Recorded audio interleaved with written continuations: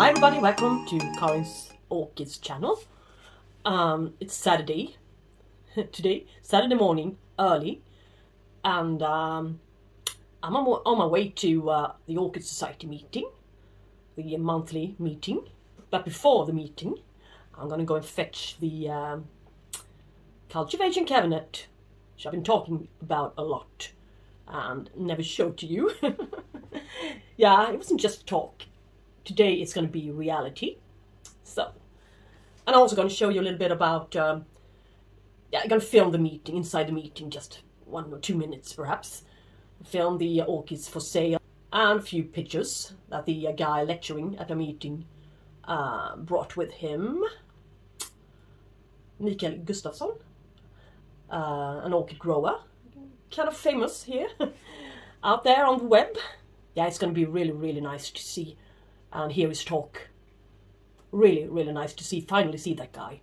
I never had a chance to put a voice to the face, so to speak, or to the clear pictures out there on the communities and stuff.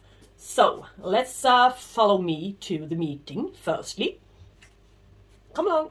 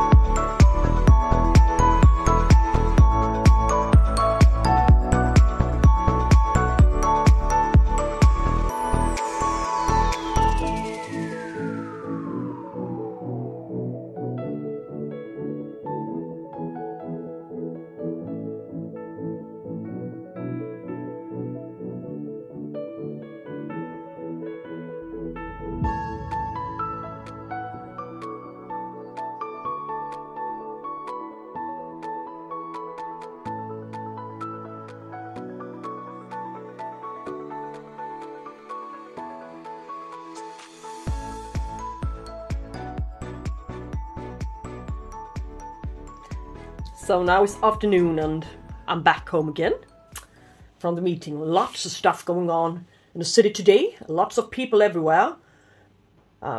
Various events everywhere. Quite difficult to find a parking lot for your car, and so many people everywhere. We're not used to that, no? But anyway, I'm back. And yeah, what's on the table? Stuff that I brought home with me. I bought a few orchids. Maybe you recognize this one from the little film I took on the orchids for sale. Laelia, Pumila, times Diana, times Sopronides, Coccinea. Yeah, longest name. Look at its color. I'm not sure that this camera is catching the deep really bluish purplish color. For me it really looks like the bloom is pink, but actually it's not. But anyway, a gorgeous scent, perhaps 6 centimeters wide, with this lovely long lip here, with a deeper, even deeper color to the throat. Yes, and now you can hear, and a little thingy down there, something in there as well. Yeah, some paddings, veinings, as usual. I've had Laelia Diana once, a reliable bloomer, which bloomed from each new cane here. It developed a little bud directly from the bottom of the from the bottom of the leaf at the base here, without a sheath, that is. Its canes looked a little bit like these canes, a bit, yeah, this size maybe. This size at the most. But the leaf set is really, really similar to the Diana. And the little bud comes out from, yeah, down there. From the base of the leaf here. On all the newly produced ones.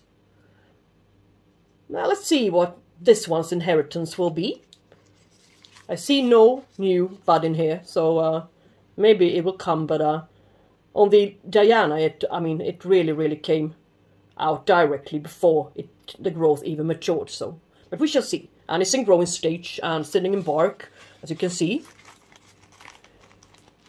Well, I will wait with this one to put it into semi-hydro or something similar. Yeah, it's doing great here in this bark, so looks great. And this is number 2. As I said, I bought 2 plants. This is not an agricum, not a paphiopedilum, not a brachypedium. What is it then? Yeah, this genus is kind of related to the Agricum family. As you can see, reminds us a bit of, yeah, Agricum magdalenae, perhaps.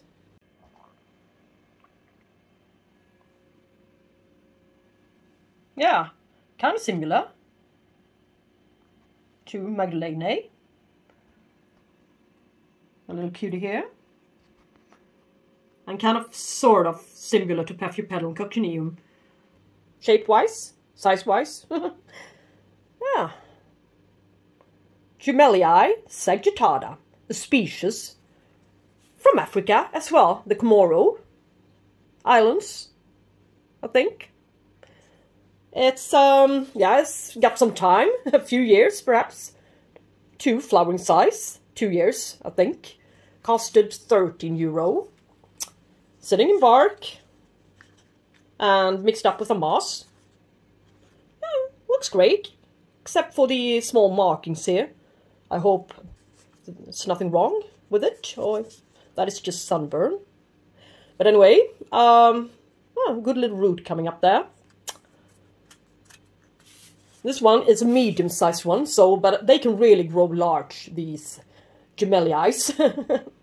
Yeah, just as large as the Ebeneums, Agricum ebeneum and Wichmann. So this one is a medium-sized one. Fortunately. So this guy can produce blooms, or shall produce blooms, from the base here.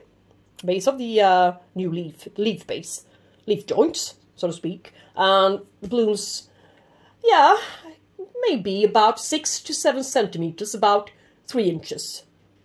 Yeah, 2.5 to 3 inches wide. White blooms, just like the Agricums, and heavily scented. So this one is going to be a great candidate for, yeah, guess what? The little cabinet. Yay! Warm growing one. Yeah, fun to have. Really fun thing to have in a collection.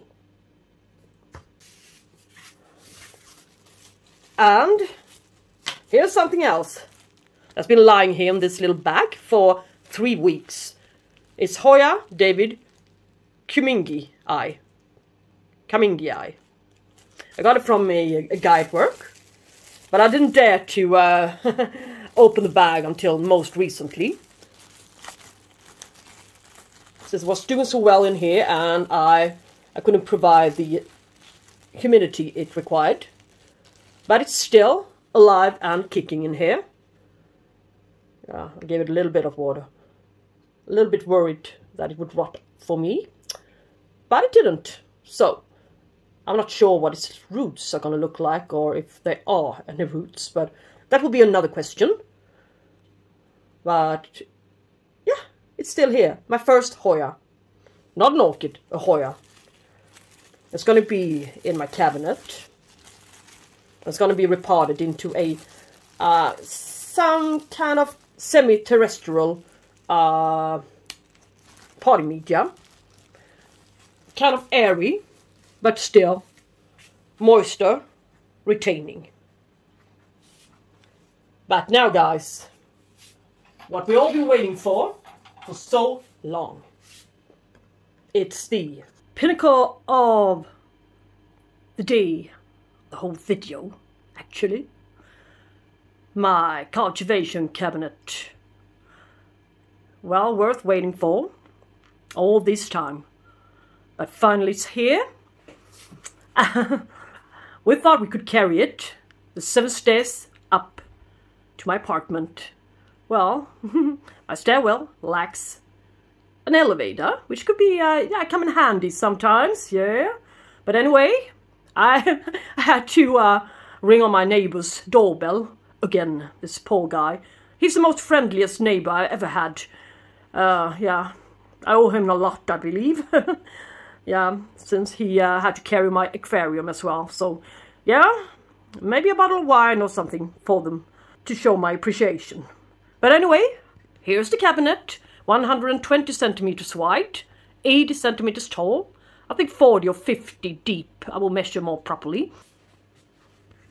It's from an estate from a woman who passed away a couple of years ago, and her children donated all of her orchids and cabinets. She had a few cabinets, and a few other cabinets, the smaller ones, I believe, already belonged to a few other Orchid Society members. So, yeah, really good quality, all of them. And this one, yeah, here's a little fan, it's on. And there's yet another CPY, or computer fan, yeah. See what it says. Yeah. This one is called TC2 Pro, and it will show us the lowest nighttime temperature and the highest temperature in this cabinet for, I believe, 24 hours or so. I'm not sure. I will look that one up, that brand. What else is there? There's a lot of crap, but maybe not. This is a plastic air tube or of some sort. It looks like crap, but I'm sure it would have served its purpose if I wanted a cooler growing cabinet. Well, yeah, maybe sometime in the future. I would just need to get some more proper information on how really to manage all these things. I'm going to get some help from a friend on Friday, so he's going to come over and take care of the, maybe connect this little fan again. The thing is, the fans has got their own switches, so I can turn it on and switch it off whenever I please. So that's nice. A lot of timers lying about to the bottom here. What else? A few trays with holes to them, net trays or whatever it's called. I cannot find the right word. And this little net for hanging plants, mounted ones, or perhaps just hang them as they are. Put a few holes to them and, place a hanger to them. Yeah, hang them up. Simple as that. And it's going to hold quite a few orchids, or my smaller orchids, so there will be some shelves with some spare space in the future. Yeah, it's going to be so nice to have them all in one area, in one spot. And it's going to be, it's this tropical, lovely spot. I'm really looking forward to arrange the orchids and everything. And there are sliding doors to it. The doors are somewhere in my kitchen. Yeah, and here, I think I'm gonna put this one into the exhaust pipe, shall we say, of the ultrasonic cool mist humidifier. I'm gonna put a timer to it. Yeah, a switch, kind of sort of switch. And here's a little tube with holes in it. So the cooler mist fog will be switched on about 5 times a day. Perhaps, I'm not sure yet. I would check the humidity level. After time, I will know how many times I will need to switch on it. Yeah. And maybe I can develop it a bit after time, but for now I think it will be okay. These two are light provided. One huge tube and a smaller one. Let's see what it says. 6,000 to 6,500 Kelvin. Yeah, it's an old-fashioned type, but I'm sure it will work just fine. I'm not sure if I'm going to use the large one or the shorter one, but we shall see. And here's the cabinet from a distance, so you can see that it will be, yeah, really, really easy and available for me in my kitchen to work with my orchids. Then I wouldn't need to have all these orchids on that shelf to the right and stuff just lying about. Yeah, it's going to be a little bit more compressed. And it will soon become a lovely, lovely tropical space in my apartment. It's going to be so fun to deal with this one and care for the orchids and see their development now when they're getting some more humidity. Yeah, and a friend is going to come over on Friday and help me out with this one. Yeah, all right. Let's see. The next video is going to be a bloom and spike video. So perhaps in the video after that we're going to see some results. I'm going to show you this cabinet and what we did to it and its progress, of course. Yeah, thank you so much for watching this little shorter video for once. And hope you enjoyed it and liked the little kind of sort of huge cabinet. Alright, take care and talk to you soon. Bye bye.